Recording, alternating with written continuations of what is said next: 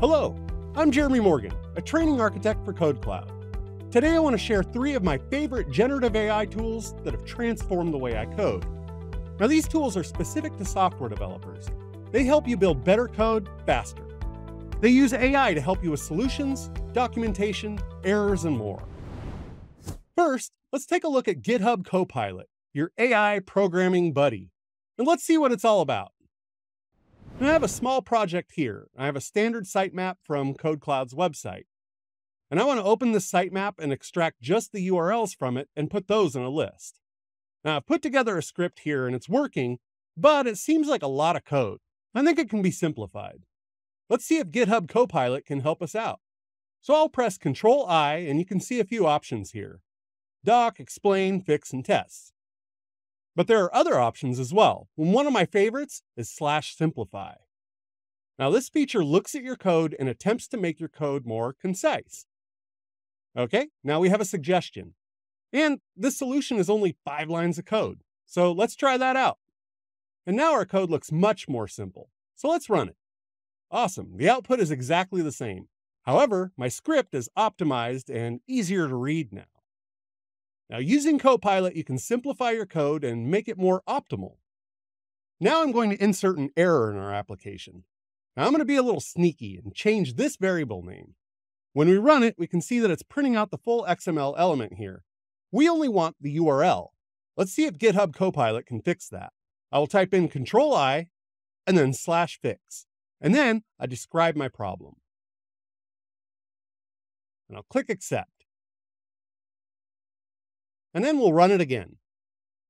Voila! GitHub Copilot found my error. And believe me, it can find even more complex errors than this one, but this is a good example. Okay, for this exercise, we'll open up GitHub Copilot Chat. And here you can see 3 options available: generate unit tests, explain the code, and propose a fix for bugs in my code. And these all work really well. Let's say we don't understand our code here. Let's have Copilot explain it for us. And here's a full explanation of our code.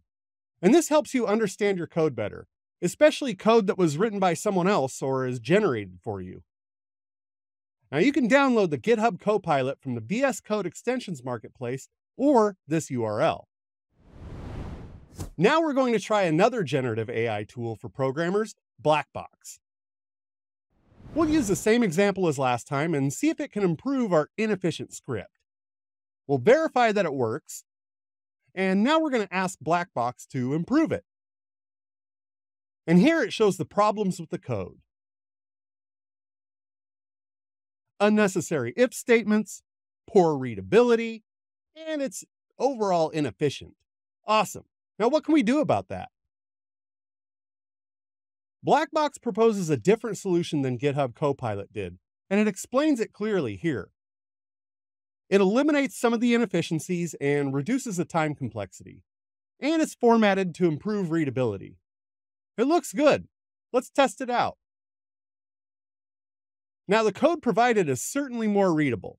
I like the comments it added in here. Let's run this. And as we can see, it's functional. It does the same thing the previous script did, only better.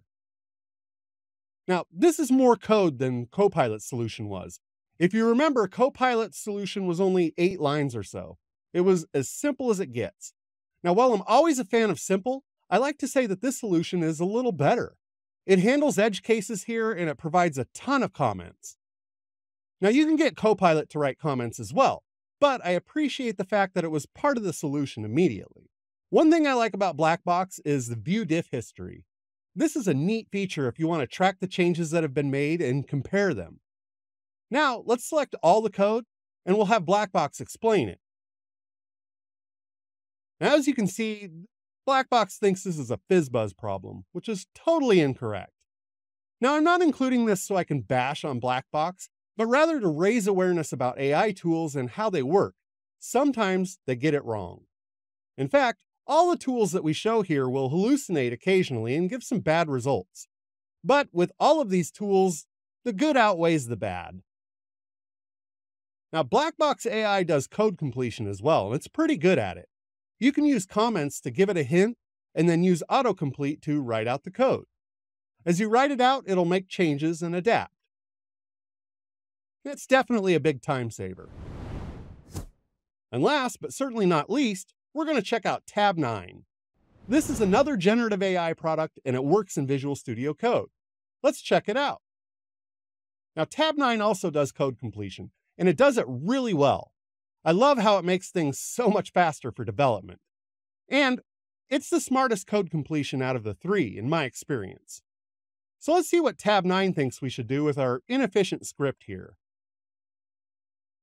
Now, Tabnine gives us a few options to consider. We can use list comprehension instead of a for loop, or we can use regular expressions or XML tree.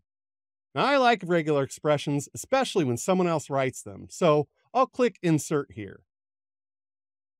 And as you can see, Tabnine shows you a diff of the suggested changes. Awesome, right? And we'll run the script, and here we go. It's functional and ready with less code. It's more efficient. Awesome, right? Let's generate some tests with Tabnine. We'll select the code and select Generate Tests. And as you can see, we have a bunch of tests here. So let's just grab one. And it shows us a diff again, and we can add in our test. But how is the Tabnine chat? Well, let's ask it a question.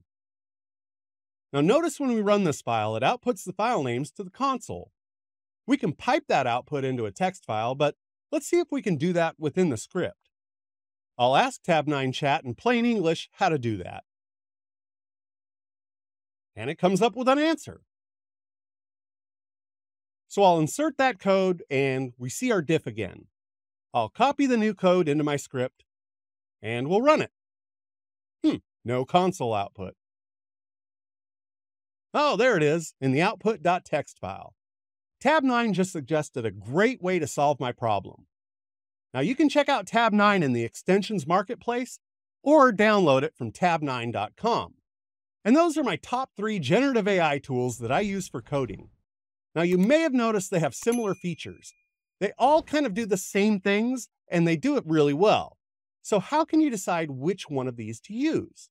Here are some key things you should know about each of them. GitHub has great language support. It supports a ton of mainstream languages and it has very good coverage here. Now it runs in the cloud. You can decide whether that's a good thing or a bad thing, but it won't slow down your machine while you work. Copilot transmits snippets of your code from your IDE to GitHub for code suggestions. So if your organization values IP and security highly, there are other products that might be a better fit. Here are some things you should know about Blackbox AI. It's great with documentation. As we saw earlier, it generates code comments and other documentation really well. Now the code search is integrated, so you don't have to go to a chat or a separate window to do it. And at the time we filmed this video, Blackbox is the cheapest solution of this bunch. So if cost is a big priority, this is one to consider. Let's take a look at Tabnine. Here are some things that you should know. Tabnine can be self-hosted. Now this is great for high security applications or if you want to customize your experience. Now Tabnine does not send your code over the internet to their servers, and it doesn't use your code to train their models. This is great if IP is a concern. Tabnine doesn't train its AI models on code with non-permissive licenses. This keeps your organization safer from copyright and other legal issues. And Tabnine is very transparent about the open source libraries they use for training. So there you have it, my top 3. I bet you want to know what my favorite one is, right? Well, I love all 3 of these tools for different reasons, but honestly, Tabnine is the one I probably use the most. Now, if you're interested in generative AI, which I definitely am, and you want to understand it better and maybe build your own tools, check out the course here on KodeKloud, Mastering Generative AI with OpenAI. It's an excellent course. Now, if this video helped you, be sure to give it a thumbs up and subscribe to our channel. Happy coding from KodeKloud.